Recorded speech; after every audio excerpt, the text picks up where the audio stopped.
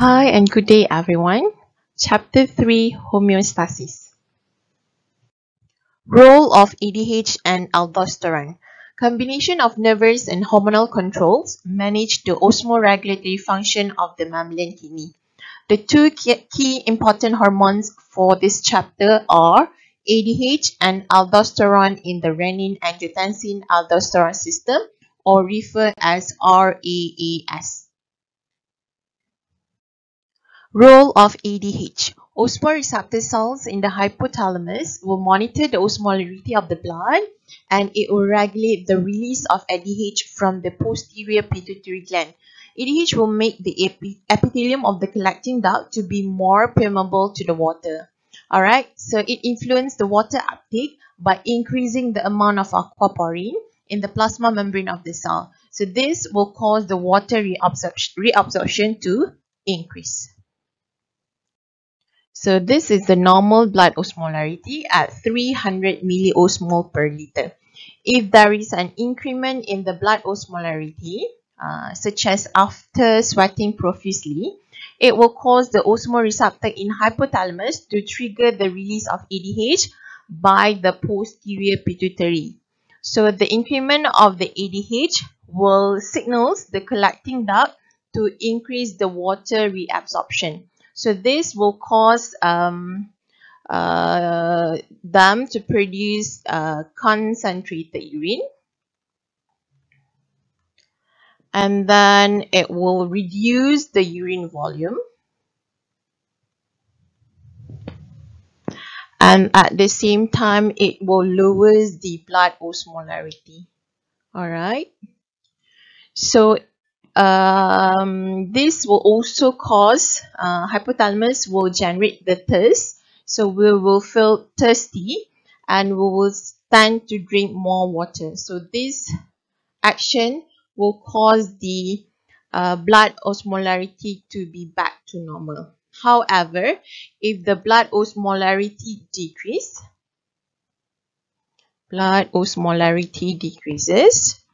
it will cause the ADH to drop. So when ADH drops, it will cause the water reabsorption to decrease. Alright, and then this will increase the discharge urine. That means we are going to produce huge amount of diluted urine. This diagram shows the ADH response pathway in the collecting duct. Right, so this is what happened in the collecting duct when ADH level increases due to the increase of the blood osmolarity. So this increment of ADH will cause ADH to bind to the membrane receptor. So you can see how ADH bind to the receptor. So binding of the ADH to the receptor will cause the activation of the cyclic AMP, which act as the second messenger. So activation of this second messenger will cause the activation of the protein kinase A. So this one actually triggers the signals transduction. So activation of protein kinase A will then cause the vesicles with aquaporins, this one, the purple color, alright, it causes the vesicle with aquaporin water channels inserted into this membrane. So you can see how this vesicles is then fused with the membrane, alright, and then causing the aquaporin to be on the membrane of the collecting duct, alright, to the membrane of the lining lumen of collecting duct, alright. So these aquaporin channels will then enhance the water reabsorption from the lumen of the collecting duct to this interstitial fluid, alright. So this will cause the blood osmolarity to return back to normal. So from this diagram, we can see how from normal water potential of blood, when there is an decrement, that means blood become too salty, it will cause the osmoreceptor in the hypothalamus to signals pituitary gland to release ADH. All right. So ADH will then cause the permeability of distal tubule to increase and the collecting duct to increase its permeability, thus causing the water to be reabsorbed into the blood vessels. All right. So at the end, it will produce small volume of hypertonic urine, and then the normal water potential of blood is written. Okay. However, if the water potential of blood increases, that means blood become too watery. The same thing happen. It will be detected by the osmoreceptor and then causing the pituitary to release less ADH. So this ADH will cause less ADH will cause distal tubule and collecting duct to be remain impermeable. At the end, it will cause large volume of diluted urine to be excreted out. Then it causes the normal water potential of blood to return to normal. All right. Role of aldosterone. So aldosterone will act on the nephron distal tubule and collecting duct. So mechanism of renin-angiotensin aldosterone pathway will increase the sodium reabsorption. This diagram shows the mechanism of RAAS. If the blood pressure or the blood volume drops from the normal blood pressure and volume, for example, due to the dehydration or the blood loss, the sensors in the GGA will detect the decrease. So this will cause the GGA to release enzyme called renin. So this renin will then cleave angiotensinogen to angiotensin 1. So with the help of ACE, angiotensin 1 is then converted to angiotensin 2. So angiotensin 2 will cause the arterioles to constrict. So when arterioles constrict, it will decrease the blood flow to capillaries in the kidney to raise the blood pressure. At the same time, it will stimulate the adrenal gland to release aldosterone.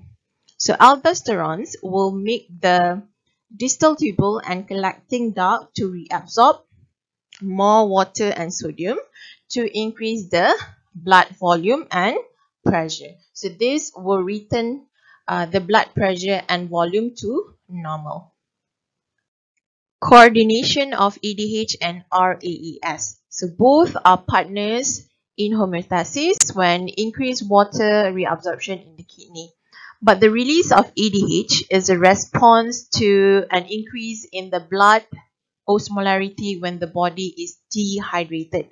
However, the release of aldosterone is due to the excessive loss of both salt and also body fluid due to a major wound or severe diarrhea that able to reduce the blood volume without increasing its osmolarity. So there is a bit of difference between these two hormones. So ADH alone will lower the blood sodium concentration via water reabsorption in the kidney, but the RAAS helps to maintain the body fluid osmolarity at the set point by stimulating the sodium reabsorption. 3.3 Positive feedback mechanism. So positive feedback loops occur in animals but do not usually contribute to homeostasis. Alright, any deviation or disturbance from the normal set point will lead to further increase in the deviation. So if let's say there is an increment in something, it will cause it to increase more. It is usually harmful, but in certain circumstances, it becomes useful. Alright, as example, during labor, hormone oxytocin is produced in order to stimulate the contraction of the uterus muscle. So this will cause, or in turn will stimulate the release of more oxytocin. So when there is more oxytocin produced, it will cause the uterus muscle to contract more. So it helps for the labor process. So also oxytocin also induces the release of milk. Alright. So suckling acts as a stimulus. It will send a message to the hypothalamus via the nervous system to release oxytocin, which further stimulate the milk glands, and then it will help to produce more milk. Alright. And the third one is the process of blood clotting. Alright, this diagram shows the positive feedback mechanism during childbirth. Alright, stimulus is when fetus is pushed against the uterine opening. Alright, sensor, which is the receptor in the inferior of the uterus, will detect the increased stretch. Alright, and then it will be sent to the integrating center, so the brain will receive the stretch information from the uterus, and then it will compare it with the set point. Alright, and then after that, effector will take action. So if it is above set point, pituitary gland then is stimulated to increase the secretion of the oxytocin.